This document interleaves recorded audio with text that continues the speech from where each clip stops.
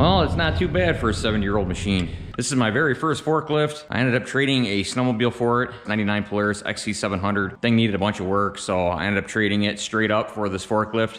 I think it did pretty darn good for a running, driving forklift, even though it is 70 years old. It's quite old, but they don't make things like they used to, and they built these old Clark forklifts. They built them to last forever. And this thing was actually built during World War II. As far as the motor goes, it's got an old Continental flathead 4-cylinder.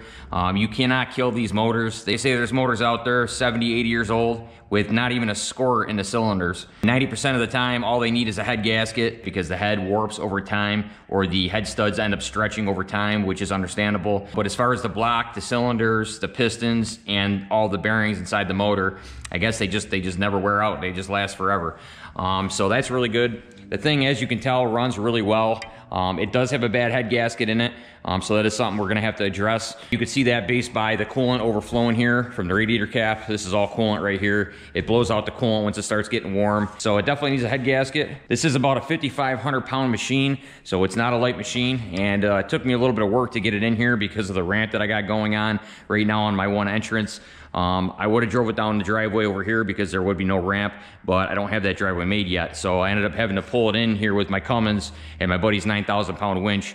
And we ended up driving this thing up onto some heavy mats, and we ended up towing it in that way. But yeah, we got it up in here, and now it's time to go through the thing. From what I've seen in the specs, this thing will lift about 4,000 pounds, I think. Definitely pretty impressive, given its size, how much it can lift. And a lot of these forklifts are like that. You know, they're very compact, but they can lift a ton because of all the rear ballast they have on them. You know, they got the solid cast or solid steel back weight here, which I wouldn't want to remove that because you're going to need a very heavy machine to get that off. It's also got the side weights right here, as you can see, right above the back wheel wells. These weights are often missing, I've seen on a lot of the machines online. So I'm really glad that mine has these on there. It's got them on both sides. Nobody ever stripped them off of it. This thing does have some access panels. You can see here, we can take out this top panel here where the controls are to get up underneath it and to get to the transmission, which is right here. It's got some side panels here so you can get into the transmission, work on a brake system and all that. And then as far as the top goes, I believe I have to take off the fuel tank. This is just like a cover right here, and then the fuel tank is underneath it because this is a gas machine. It's not a propane machine. And then they also have a cover right here, which is the last cover I'm gonna take off. I'm hoping I don't have to take this off just because I have a feeling some of these bolts might snap. But that being said, I've had this forklift for about 3 weeks now, and I've been waiting to do a video on it before I did any serious work to it.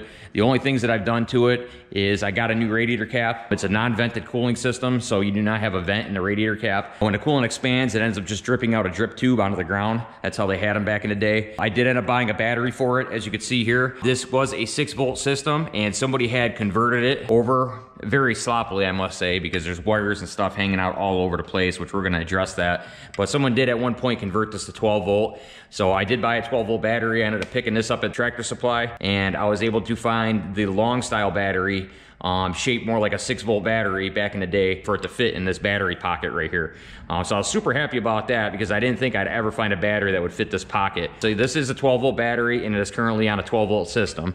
I'm not too sure what they did. I know it's got the original starter in it, so hopefully that'll be okay. So far it seems to be fine. This right here looks like a Chrysler alternator. Looks like a 1 or 2 wire alternator. So we're gonna have to check into that. I don't believe this has an internal voltage regulator. I believe it's got an external voltage regulator. So I'm kind of curious to see if they're using the factory regulator or not, because I don't think they'd be able to use the factory regulator, being that it was for 6 volt. Curious to kind of see what's going on with that and how they got that wired. But other than that, that's the only things I've done to it. Now this specific Clark model is called a Clark car loader. I believe it was built from 1942 to 1964. That was the year range for the model that we got right here in front of us. I believe mine to be a 1950s model. Early 50s or late 40s, just based by what I've seen on pictures online and how things are made on this. I believe the steering wheel could have had a wooden steering wheel on it. I don't know now because it's broken off, which I do have to get a new steering wheel for it. And based on the seat, which if this is the original seat, just based on the style of this whole thing, I'd have to say it's pretty old, probably in the 50s.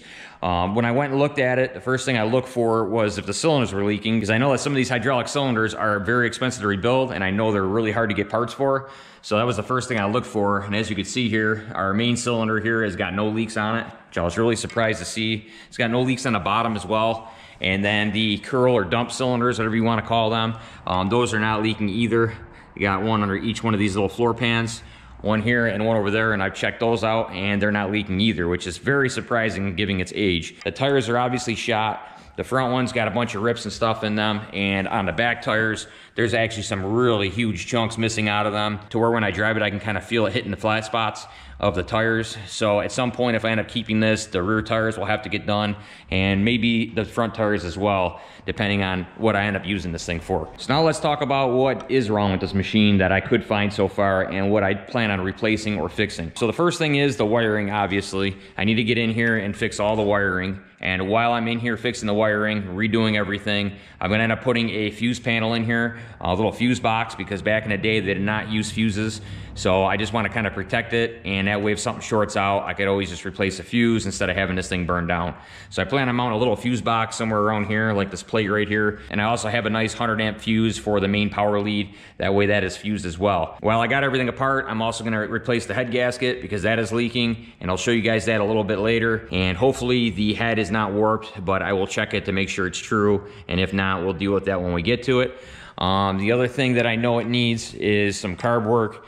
So I don't know what kind of fuel they ran in this, if it was really bad fuel or how long it sat, but it seems to be a little bit gummed up in the carb. So I'm gonna pull this carburetor off and go through it, buy all new O-rings and seals for it, gaskets. And I also noticed that the shutoff on the bowl of the carburetor is leaking, so it's leaking gas from that. I don't really see any other oil leaks other than that one gas leak and the fact that it's leaking coolant because it keeps blowing over. Other than that, I'm not finding all kinds of oil on the ground or even spots of oil. I had it parked here for a couple days now, and when I just backed it up, I didn't see nothing except for the gasoline that came from the carburetor. And you could smell it when you walk in here, you could smell the raw gasoline. I do plan on getting a new steering wheel, like I said. I already took the steering wheel off of it. You can see the nut is loose here so that I can get a shaft diameter and the count on the splines so I could order a new steering wheel for it. So I'm gonna do that. And then coming over to this little cart here, you'll see I got a brand new seat for it. I only paid 90 bucks for the seat on eBay. It's got a nice little armrest. They're fully adjustable. It's got a seat belt on it, and it's also got a forward and backwards adjustment. Even the back leans back and forth. So I thought that was a smoking deal. I mean, it's almost as nice as my Kubota seat, to be honest with you. And for 90 bucks, you can't beat it. I also got this little bus fuse here. This is gonna be going on a positive with the battery terminal, and that way it's protected for 100 amps. That way if the battery cables ever short out or rub up against something, it's not gonna melt anything down. I also got some new battery cables, as you'll see here, because of the old 6-volt system. I gotta see exactly what was switched out and what wasn't. I know them 6-volt cables are really old that are in there, so I'm gonna end up trying to use these. I'll probably cut off a couple of these ends, obviously, to put on these ring terminals here, so that I can connect it all. I also got a new ignition because the ignition is bad in it currently. It does work, but oftentimes you gotta shake it to make it work, and the key is also broken off in the ignition. This ignition I ended up getting off eBay, and it's supposed to be brand new old stock. It even has Clark's name written on the key. And I believe this to be like a 50s key because it's made exactly like the one that's in there, even the way the back of it is designed with the way the screws go into it. And that's pretty cool, I think. I did find the original owner's manual. So I looked around on eBay and searched, and I finally found this owner's manual here. This is a complete maintenance manual on the old Clark forklifts. My specific forklift, the car loader, it goes through all the different series of car loaders that Clark has made, and they even show you like pictures in here of the different wheelbases and how to know which model Clark you have. There's really good illustrations in here talking about everything from the gauges to the cylinder head to the transmission, how to rebuild it, how to fully maintenance it, grease it. They give you the brands of the carburetors, the hydraulic pump, and much more. And because this machine is so old, you can see here it says War Department. This manual, I was reading it over, and it actually tells you how to destroy the forklift if the forklift is gonna get into enemy hands. So basically, if they had to leave the forklift behind in World War II, as a lot of air bases used this exact model forklift, it said right in the manual, basically, if you gotta leave it behind, here's how you destroy it. And in the manual, it basically says take a sledgehammer to the cylinder block, smash off the distributor and all of that. And it said if you have multiple of these, to make sure that you smash different parts on all the machines so that they can't rob like the distributor block off another one to make this one run, and vice versa. So they made sure to put down to smash everything.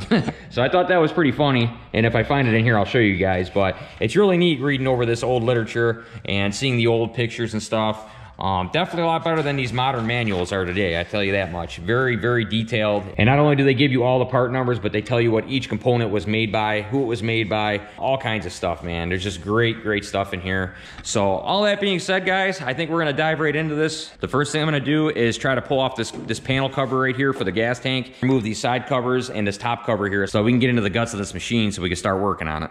Let's see how many bolts we can snap off here. Not too bad.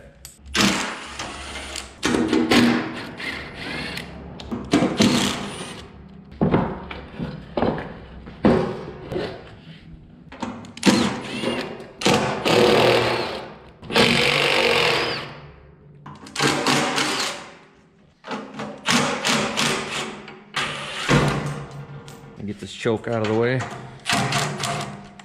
Probably about where it belonged from factory, but I could just tell this isn't the original choke.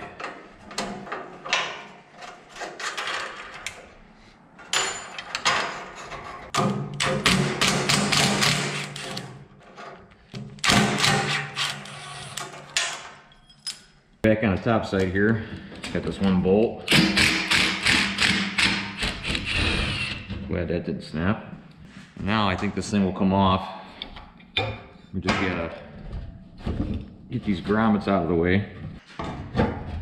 Should just slide up, I think.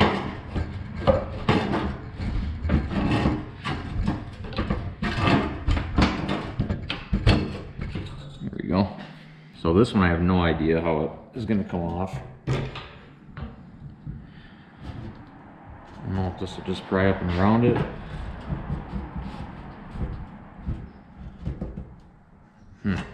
I don't know if this thing unscrews. Like maybe this whole cap can unscrew. There we go. Oh, we got a nice little screen too. That's always good. Now we should be able to take this off.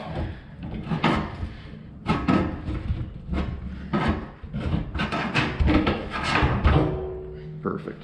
So let's see if this thing comes off here. Beautiful.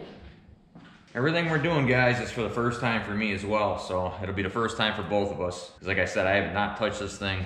I'm just kind of waiting to do it on video. This looks like the fuel level gauge, which actually still works on this machine, believe it or not. All three of the original factory gauges work on this machine, which is pretty mind-boggling. Go ahead and stick this back in. Don't want to get nothing in the tank here. Okay, so to get full access, it looks like we're gonna have to take this whole fuel tank out of the way, which is pretty much what I expected anyway.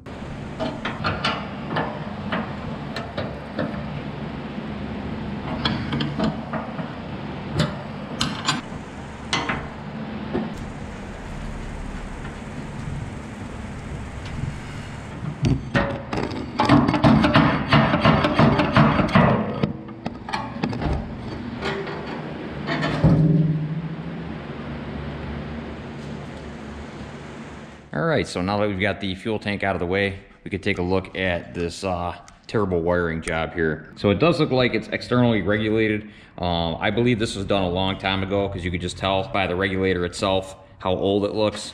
And judging by the way it's mounted, it's only mounted on the top side. I could actually flex this up and down. There's a tab on the bottom where you can mount it as well. So somebody only screwed it into this top hole here. So that definitely was not factory. So I'm going to say that this was done with the 12 volt conversion. So we should be all set to keep this regulator and to keep that alternator the way it is. So that's good. I'm just gonna end up cleaning this up and rewiring it all, obviously. And then over here on this side, you can see where the gauges are. The gauges come out here on the back side, which is kind of weird how they did it back then. In the later models, like 60s and 70s, they started making a little column here on the steering wheel, and all the gauges went into that. I debated on making my own little column there, putting some plate steel on there, drilling some holes in it, and moving these gauges in the switch. Whether or not I'll do that, I don't know, because I'm not sure how far I want to get into this project, but we'll see. But for now, I think the main objective here is to get to all these wires and rewire it completely, because they're still using some of the factory harness. So nobody's been in here for a while.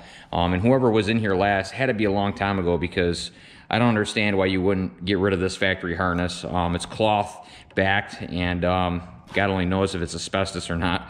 Really old stuff. You can see the wires are all just completely down to metal. They're frayed everywhere. Looks like mice have been chewing on it for years. Every single wire in this is split, cut, ripped, torn. You got this wire that's twisted around this bracket here, this yellow wire, for a hanger. So instead of cutting it down and making it the right length, let's just twist it around a bracket and take some of the length out of it. So I will be getting rid of all these factory wires, and we're gonna be going with all new wiring. Here's the switch down here dangling. So there's the switch, and this is what I had to wiggle around and play with to get it running, and to get it off the trailer. That's the switch we're going to be replacing with the new one. That goes in this hole right here. So with that being said, now we can get to the wiring. All the wires are pretty much exposed, but I want to continue to tear off these panels so we can get more into it, because I'm going to have to lift the head eventually, so I might as well just get to it now and do that head gasket. And as you can see here, I really don't have enough room. I might be able to squeak it, but it's going to be tight, and it's going to make it hard. It's going to make it very hard to torque it. I know these old flathead Continental motors, there's a certain specific torque pattern that you got to do with them, and if you don't do it right, and if you don't retorque it, the head gasket end up warping or end up leaking again. So it's very crucial to torque these in a proper order, and they even make new head bolts now for them. They get rid of the head studs, and I believe you use head bolts now. They decided to start selling the head gaskets with head bolts instead of head studs, because they say they work better on these old heads. What I'm going to try to do now is I'm going to take off some of these side panels and stuff, see if we can get this side panel off here as well as the other one, and then I'm going to see exactly how this foot panel comes off. We'll see if we can get off all those panels tonight. And maybe I'll get a start on this top panel here, which I'm not too excited to take out because of the linkages that go through it. Them are going to have to be disconnected, and they're going to have to come out with the plate here. And as you can see, we're going to have to remove the gauges, or at least the wiring to the gauges, the oil line for the oil pressure gauge, the regulator, all that's going to have to come out. And like I said earlier, this entire valve system itself for the forks is going to have to come out, or at least get unbolted from the top plate here. And once all that is done, I should be able to unbolt the rest of the plate and just lift the whole thing out. And then I'll have the entire engine bay exposed, which I think is the better way to go, because then I can check all the hydraulic lines over, completely service the clutch and the transmission and everything else without having any issues. So with that being said, let's go ahead and start taking off the rest of these side panels. And if we have enough time at the end of the night here, we'll start working on this big top plate here.